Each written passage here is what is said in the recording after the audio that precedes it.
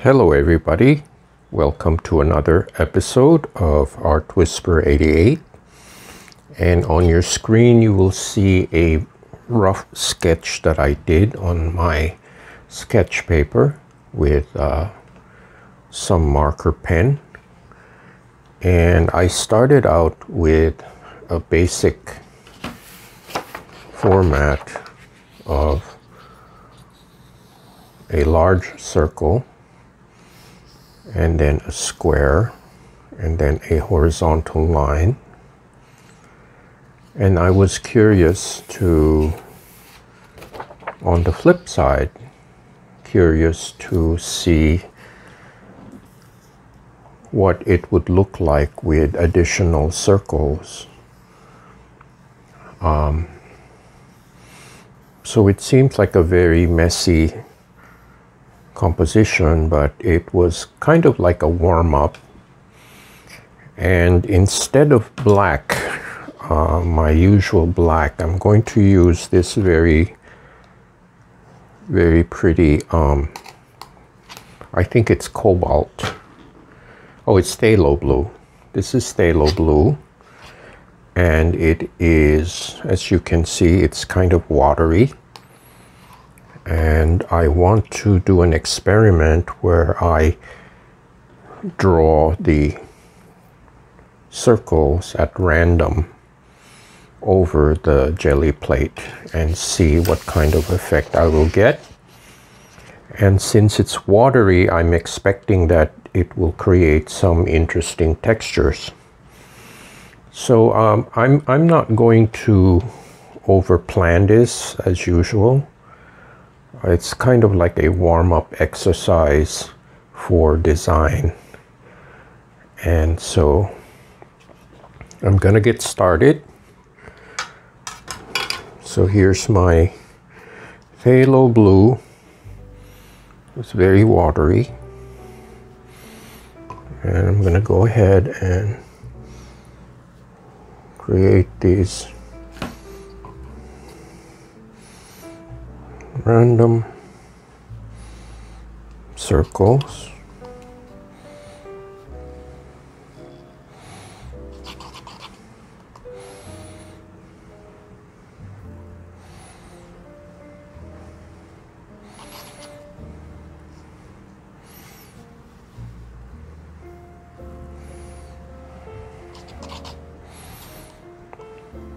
And they do form interesting patterns.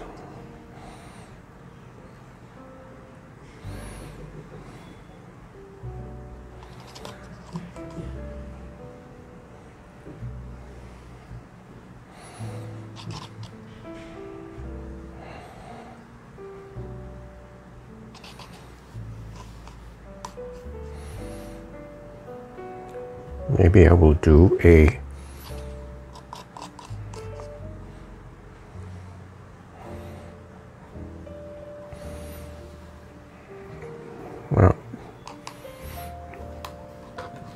let me see how that looks. Let me change this to a wide angle. There you can see the entire image. So what I'd like to do is let this dry, and then I will come in and maybe add some more lines, maybe with a Sharpie, or I do have these acrylic paint pens.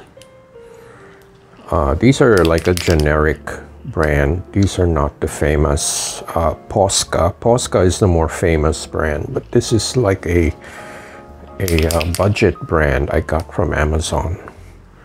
So I'll be back in a few minutes. I will wait for this to dry completely, and then I will keep going. So don't go away.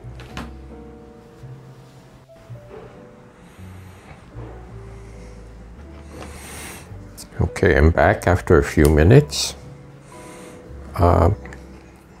I'm going to do some very fine lines with a Sharpie pen.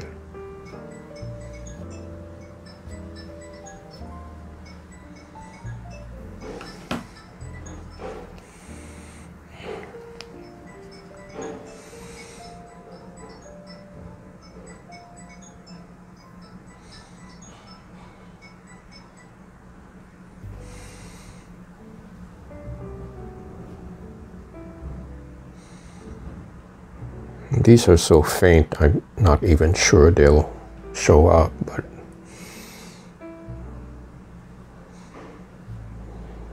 it's all an experiment.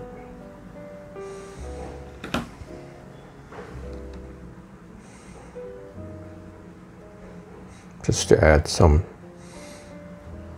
texture.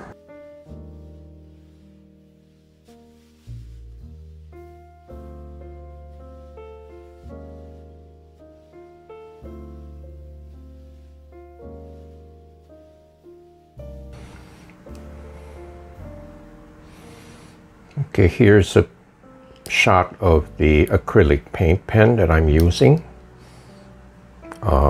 Again, it wasn't expensive. I think I paid for the whole box. This is the box. The kind of a no-name. It's acrylic paint pen, and I think it was like $15 for the box. Let's see. It doesn't say how many there are, but let's see, 4, 8, 9, 10. There are about 12 of them, and they were inexpensive. And so I'm gonna use this blue one and make some. They certainly are more effective than the Sharpie. The lines are very clear.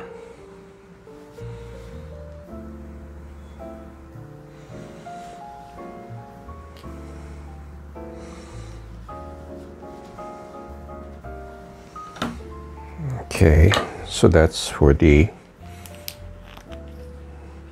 blue. It doesn't even have a name for the color, it's just blue. And then I have here the orange.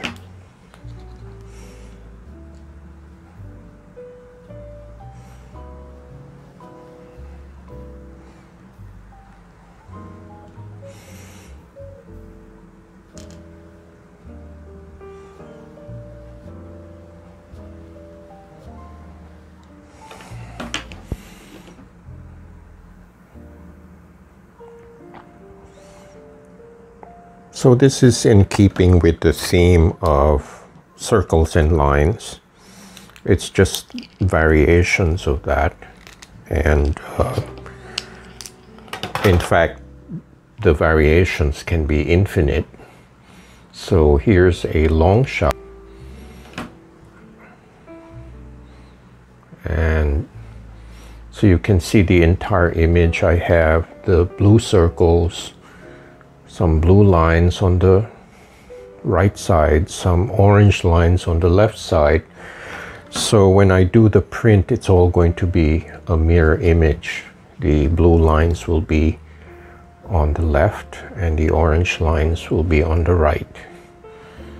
So again, I'm going to let this dry, and then I'm charging up the plate with a light color, maybe a pale yellow or parchment or a white.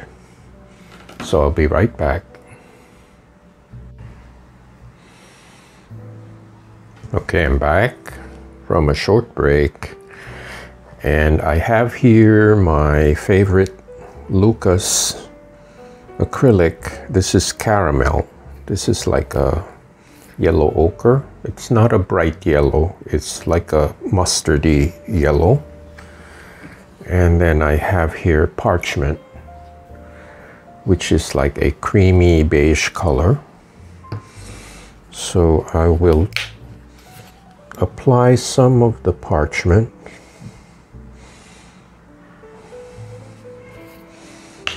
And some of this caramel color.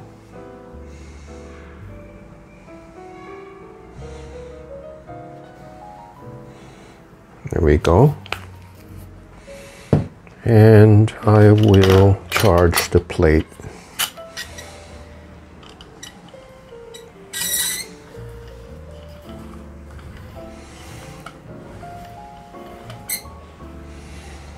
And this will activate whatever is underneath. It will activate the paint markers and the brushwork that I had done earlier.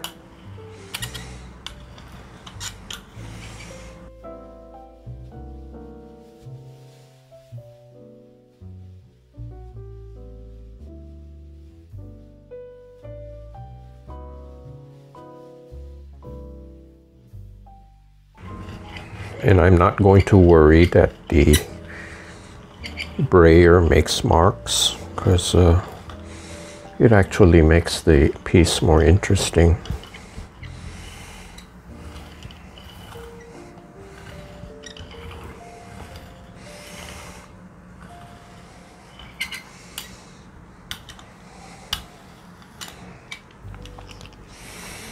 Okay.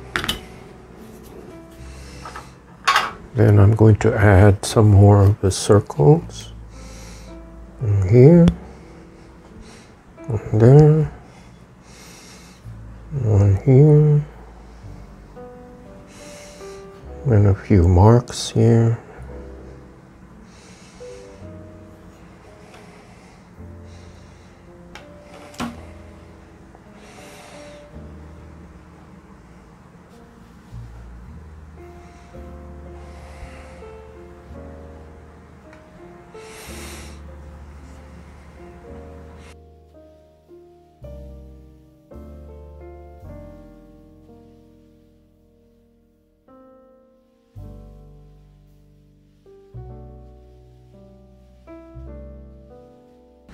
Again, I'm using my favorite Somerset paper.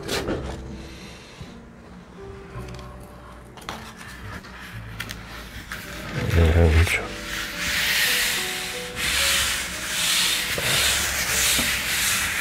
making sure that there's good contact between the paper and the plate.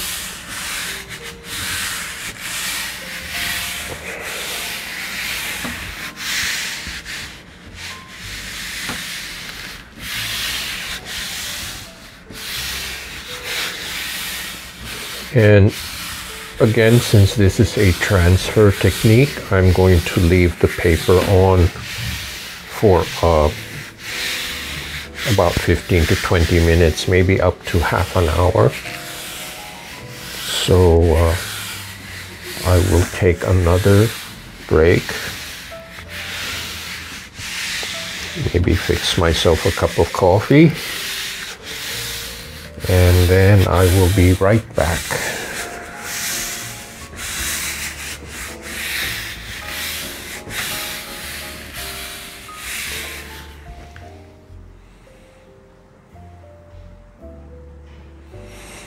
Okay, coffee break's over, and here is the most interesting part of the video, is the reveal. And I tried my best to clear off my work table.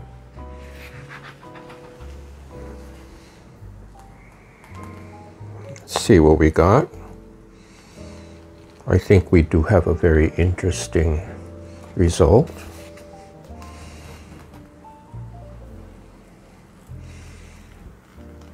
As you can see, the paint pens have transferred very well, and the textures of the circles are very interesting.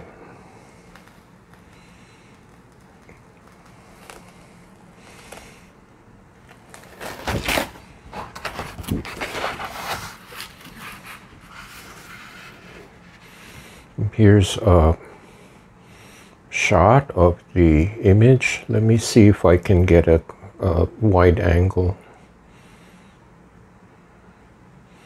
There we go. It's a wide angle shot. And I'm pretty pleased with the result, because pretty much everything that I had placed on the plate has transferred. And I do like these textures. I know there's a specific name for them. I think it's called dendrites. Here's a close-up. It's like the effect when you have oil and water. They kind of fight each other. And that is the texture you get when you use a watered down acrylic paint on the plate. And you can create all kinds of interesting shapes and forms.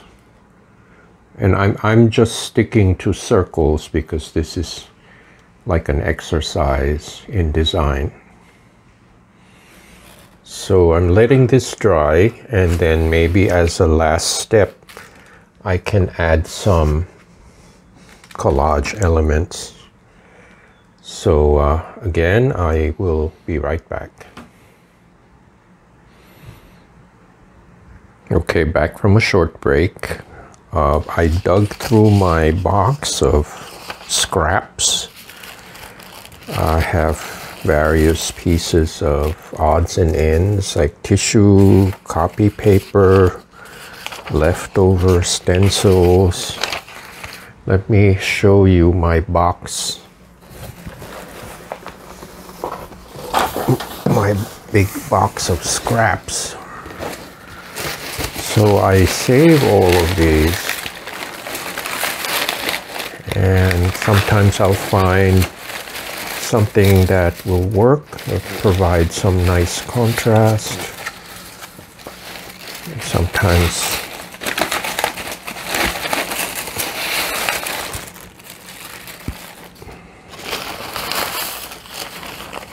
and then sometimes it doesn't look so great, so you know, it's a hit or miss. But I have this box of scraps which I hold on to.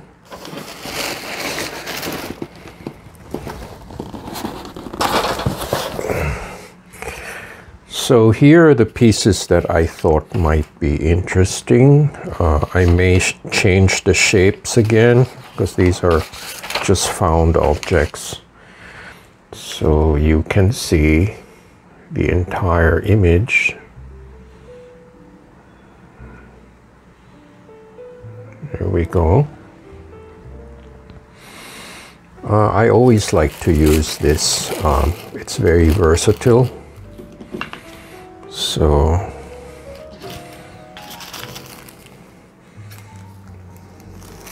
go like this.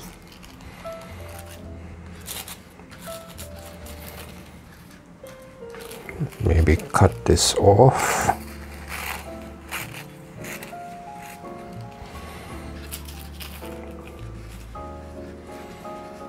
Go like that.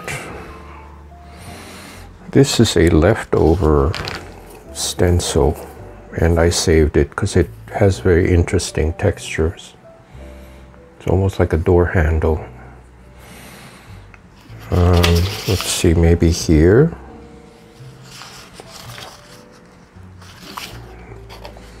This is also another fragment which I thought might look interesting.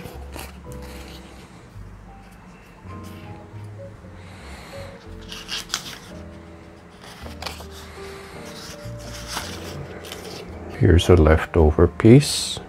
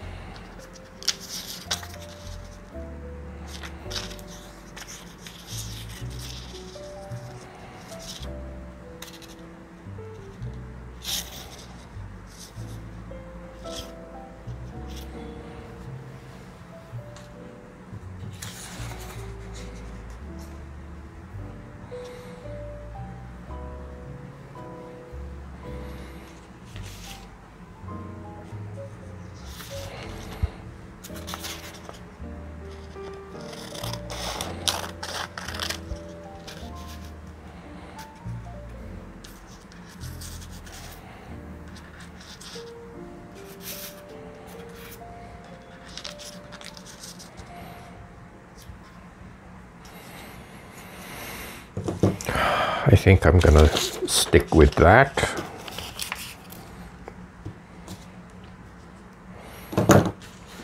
So I will mount this with my Mod Podge.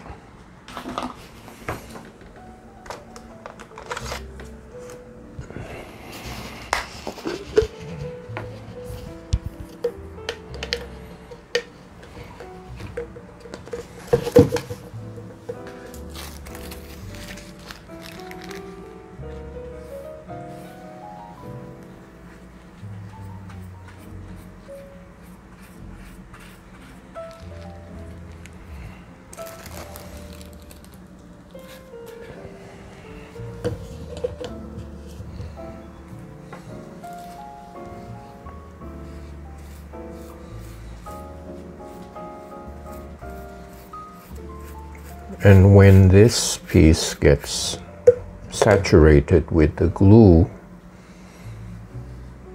the tissue just seems to become invisible, which is a very cool feature about mounting tissue paper. But I can create really sharp edges.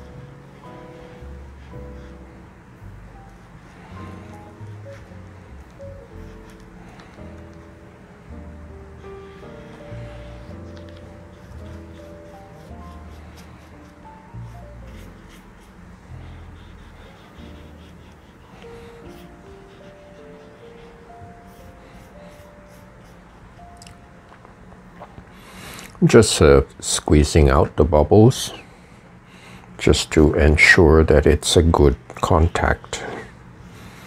Sometimes the paper is rippled and it doesn't stick properly. So I'm going to call this done. I'm quite happy with the result. It's not what I expected, but it's a pleasant surprise when the images transfer very well. So again, I'm going to do a close-up. And here is the result. I do love these oil and water type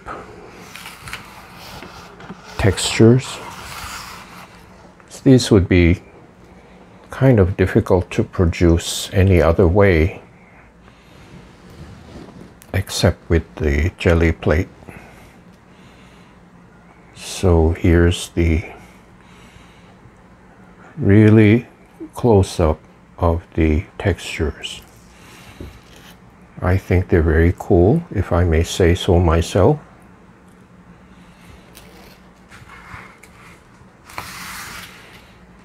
So that's the close-up, and here's the long shot. Again, I hope you enjoyed this little demonstration of transfer technique, and you can do your own experiments. Have a little fun with some scraps of paper and Mod Podge, and it will open up a new universe to you. And thank you for watching, and I hope to see you next time.